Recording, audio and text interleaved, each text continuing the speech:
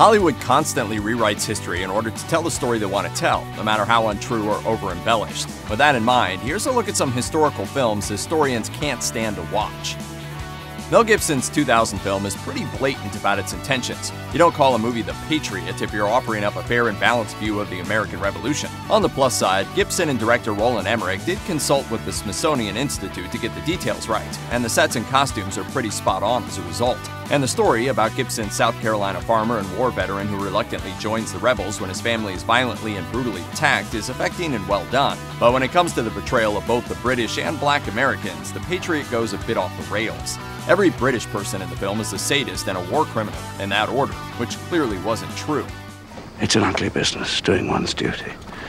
But just occasionally, it's a real pleasure. Mel Gibson's character, meanwhile, is shown treating enslaved Black Americans as equals who are offered their freedom in return for military service in the American cause. In fact, enslaved people had a much better chance of gaining their freedom fighting for the British than the Americans, which is why more than twice as many Black people joined the British cause over the course of the war. If all your knowledge about Wolfgang Amadeus Mozart comes from the excellent, multi-Oscar winning 1984 film Amadeus, you think you know 3 basic facts. 1. Mozart was a musical genius, which is true. 2. Mozart loved a good fart joke, also true. And 3. Antonio Salieri hated Mozart and conducted a cruel gaslighting campaign to drive him insane and probably indirectly caused his death, which is almost certainly not true in any way. It's an amazing film, but it tosses facts out the window in favor of drama.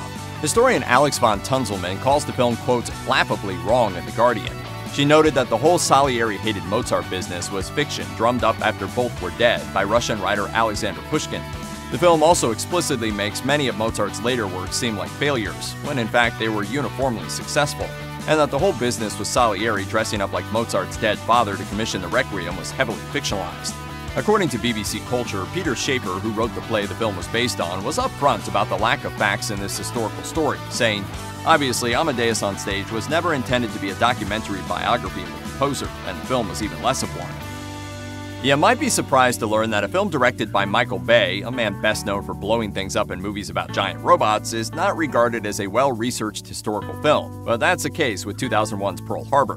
While the attack on Pearl Harbor is rendered fairly accurately, the film is riddled with mistakes. Some are small, like characters smoking the wrong type of cigarettes, but some of the mistakes were apparently intentional, such as the film's depiction of Japanese planes bombing a hospital. In the actual attack, the Japanese restricted their attack to military targets only. But films require villains to do terrible things, so making up this detail helped make the Japanese seem deserving of good old American vengeance. Windtalkers came out in the glory days of 2002, when Nicolas Cage was still a bona fide A-list movie star and not a slightly crazy B-movie icon screaming about the bees. Oh, no, not the bees! Not the bees! Ah! No, this was a prestige film telling a story from World War II that doesn't get a lot of attention, the Navajo Windtalkers. They really existed, and the U.S. Armed Forces did in fact rely on Navajo code talkers during the war. As the CIA itself explains, the Navajo language was ideal because of its complexity, rarity, and lack of written form, which gave the Germans and Japanese nothing to work from. However, the film took one major liberty when it added in Cage as a soldier assigned to kill one of the Windtalkers if they faced capture. This is just absurdly untrue, so just for the record, no, the Army wasn't sending assassins to murder their own men on the front lines. I took my grenade and I threw it and I blew him up. Flyboys was a 2006 film starring James Franco as a World War I pilot. It's also a historical mess for a bizarre reason. The military advisor they hired to consult on the film was a fraud. Yes, it's true. John Livesey claimed to have served in a parachute regiment with combat experience in the Falklands War and Northern Ireland, but in fact his service was entirely in the catering corps, which may explain why simple details like the model of plane being flown were totally out of whack. You think a 6-shooter's gonna help you up there? Well, whatever you were using didn't seem to do you much good. Oliver Stone's whole aesthetic could be described as reality adjacent, so literally no one expected his 2004 epic historical drama Alexander to be an educational film about the man who once conquered most of the known world. But the movie is so disdainful of historical fact that it's basically a work of fiction. According to dailyhistory.org, Stone completely distorts just about every detail of Alexander the Great's life. The historical figures are depicted as younger than they actually were, and Stone deletes important battles from the story, combines others for no reason aside from convenience, and misrepresents how formidable Alexander's enemies were, especially the Persians. That means that the film actually fails in one of its main reasons for existence, exploring the military genius of Alexander. And then there's the fact that it treats the idea of Alexander being bisexual as some sort of major scandal. In fact, our modern-day conceptions of sexual orientation didn't really exist at the time, and it's more likely people of Alexander's day wouldn't have cared at all. Just because your film is an animated feature aimed at kids doesn't let you off the hook for historical accuracy. Disney's Pocahontas is a delightful movie that unfortunately fails pretty big time when it comes to getting its facts straight. First, they invent a romance between Pocahontas and Captain John Smith that didn't happen. Then, in order to make that romance work, they change her age. In the film, Pocahontas is an adult, but in reality, she was only about 10 years old when she met the 27-year-old Smith, which makes their on-screen romance a little creepy if you know the actual facts. Finally, the movie ends when Smith returns home to England and Pocahontas decides to stay behind with her family. But in reality, Pocahontas did marry an Englishman many years later and sailed to England with him. In other words, the only version of the Pocahontas story that got more wrong than Disney did was Avatar. It's true that we know next to nothing about Shakespeare's life. There are entire periods of his life that are a complete blank.